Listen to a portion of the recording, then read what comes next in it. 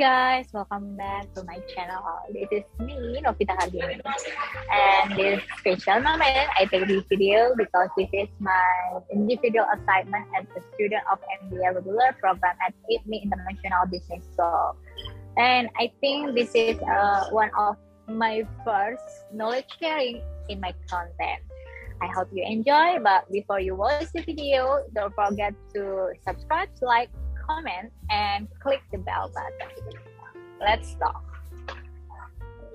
Through this mind mapping, I will try to explain the process of the learning and the thing that I have learned about corporate finance from Professor Royce Semble. So even in this 2 months, it's very short class for us. I mean the member of this subject, but it was so truly interesting journey of learning corporate finance because in this subject, our facilitator and lecturer is an expert on finance and investment. And then Prof. Royce Semble teach me and also inspire me how to read a class online, but still a lot of fun. Well, this is my first thing in every class is taking picture with sticker, like this picture. And we move to the first chapter. The first chapter, we all can see that in corporate finance, we got the lesson about financial management, and also capital budgeting, analysis of securities, capital structure, fraud risk management, corporate restructuring, international finance, dividend policy, portfolio theory, time value of money, and also how we can make a market efficiency in the company.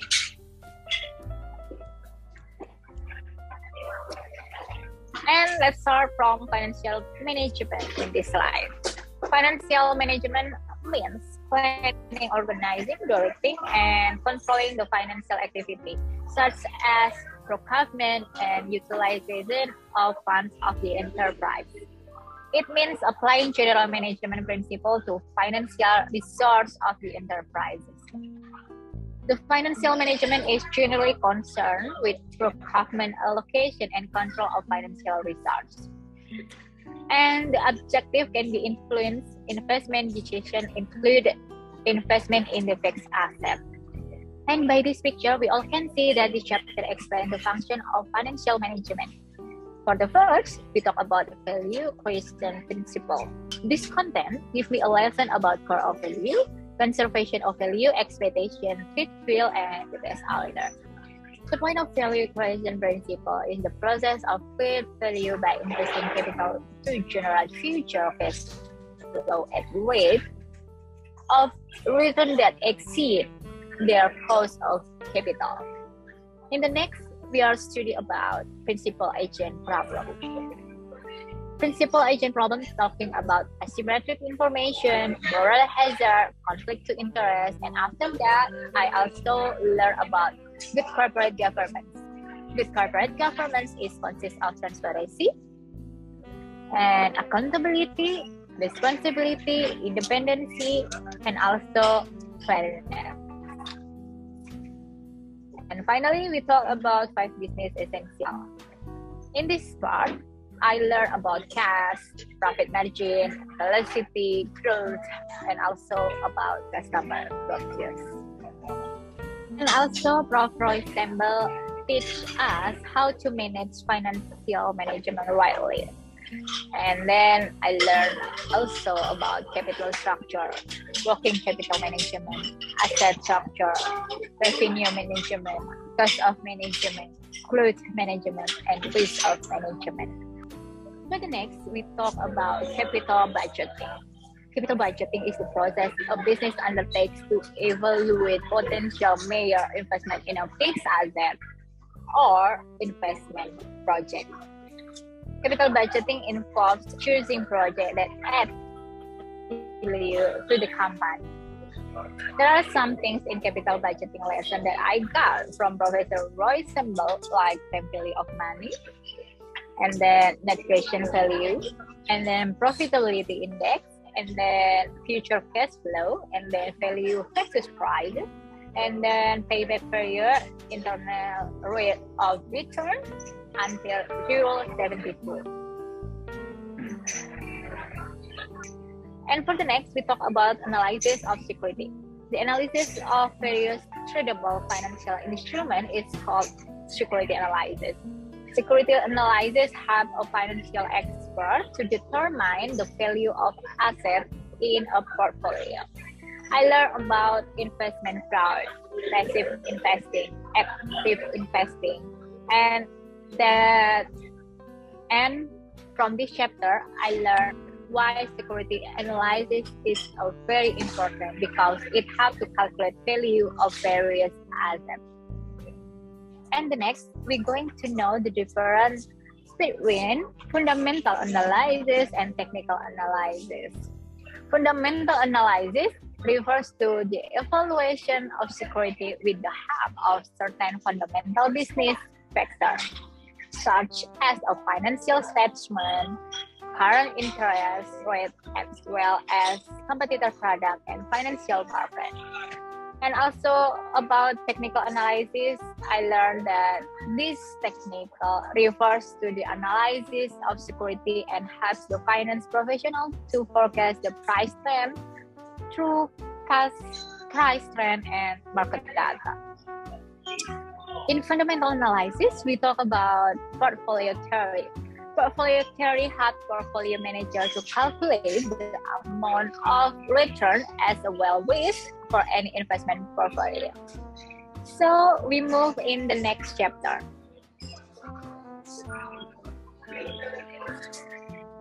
I learned about capital structure. First, we have to know why do different companies have different capital structure. Because the firm in different industry will use capital structure better suited to their type of business capital intensive industry. Like auto manufacturing may utilize more debt while labor intensive or service oriented firms. And also in this chapter, I learned about how optimal capital structure and how can I define about dynamic of debt and equity. In the optimal capital structure, I can define that this is a proportion of debt and equity that result in the lowest weighted average cost of capital for the firm. This technical definition is not always used in practice, and firms often have a strategic or philosophical view of what the ideal structure should be. And in the dynamic of debt and equity, talk about below is an illustration of the dynamic debt and equity from the few investor and the firm. They have the first claim on the asset on the business in the event of a brand proxy. For this reason, they accept a lower rate of return and the firm has a lower cost of capital when it issues debt compared to equity. In this chapter, I also learned about tax benefit. Tax benefit generally refers to any tax law that provides you with an opportunity to reduce your tax bill when you satisfy certain eligibility requirements. Tax benefit comes from profitability, tax rate, and also from interest rate. In another words, I also learn about financial distress. Financial distress comes from volatility of cash flow, liquidity, and good corporate governance support. I also learn about positive, like move to the right side of optimal debt ratio line, and also negative, move the left side of optimal debt ratio line. Okay, finally, we talk about cost of capital. And also, I learned about cost of capital. I learned that cost of capital represents the return a company needs to achieve in order to justify the cost of capital project, such as purchasing new equipment or constructing a new building. By calculation of the minimum return that will be necessary in order to justify undertaking capital budgeting project. The term cost of capital is used by analysis and investors. And also, I know that many companies use a combination of debt and equity to finance business expansion. And the next chapter, we talk about fraud risk management.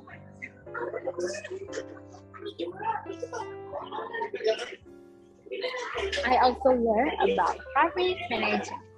Fraud risk management refers to the practice of identifying potential risks in advance by analyzing them and taking precautionary steps to reduce the risk. This financial risk may be in the form of high inflation, volatility in capital markets, recession, or bankruptcy or etc. In this fraud risk management, I also learned about fraud triangle and fraud prevention. In the fraud triangle, I learned about pressure, financial, and work. And also, I learned about rationalization, opportunity. In the fraud prevention, I learned about the employee, the ethics, the protective, the security, the whistleblower, and also the mechanism. In another word, this topic is really important for the company. In this subject, I also learned about corporate restructuring. We can see that for types of corporate restructuring, there are operational restructuring, and I learned that operation restructuring tell about aim to extend the scope of action for the company to give confidence to stakeholders, especially leaders, but also its employee and supplier by helping to solve the problem of suboptimal performance. For the next, I also learned about asset restructuring. Asset restructuring is the process of buying or selling of the company asset that comprise of four more significant assets. It's usually a one-time expense that restructuring takes place.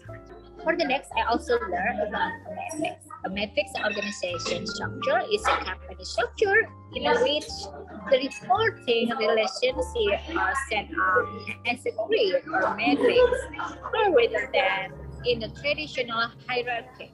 In other words, employees have a dual reporting relationship generally to both a functional manager and product manager. And for the next, I also learned about leverage buyout is one company acquisition of another company using a significant amount of borrowed money to meet the cost of acquisition. In other words, the assets of the company being acquired are often used as collateral for the loans. Leverage buyout occurs when purchase a company using almost entire debt. In the next chapter, I learned about international finance. International finance, sometimes known as international macroeconomics, is the study of monetary interaction between two or more countries focusing areas such as countries. Focusing are areas such as foreign direct investment and currency exchange rate. And also, I got the point from Professor Weisenberg about international financial system, about mathematics of finance, about financial derivatives, chart of money, about financial modeling, about business life cycle financing, about financial statement analysis, about financial management, about portfolio management, about financial instrument like option and bond market. So it's really interesting to me. For the next, I also learned about dividend policy.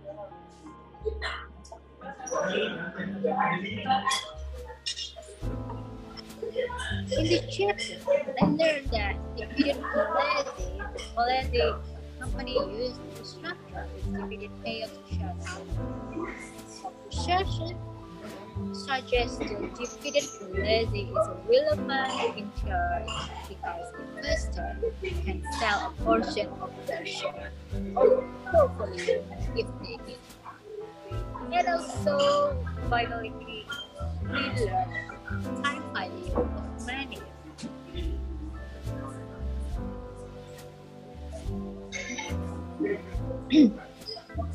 Finally, I can tell you that I learned about the time value of money.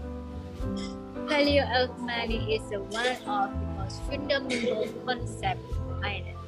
If you do not have a cash now, it means you cannot earn interest or return on investment, and it is just a loss of opportunity. The time value of money represents the opportunity. And also, I can define the difference between future value and present value. Future value is moving cash flow backward in time without changing their financial value. Present value is moving cash flow forward in time without changing their financial value. So that's the things I learned from the corporate finance class. And the last class, we also learned about various topics. The first one is that we got the opportunity to learn from movie about finance and investment, such as we watched the Wall Street movie in the last class. From this movie, I learned that a common investor can get quick return from his investment as long as they can follow a few general investing principles. In other words, this movie explained about investing without research. It's like playing a poker and never looking at the card. So, this topic is also the end of my video. Before I would like to thank you to all of you. I will show you about the quote in corporate and investment. So, this topic is also the end of my video. I would like to say thank you to all of you for watching my corporate finance mapping. Do not forget to subscribe, like, comment, and click the bell button. Stay well, safe, and best of luck. See you!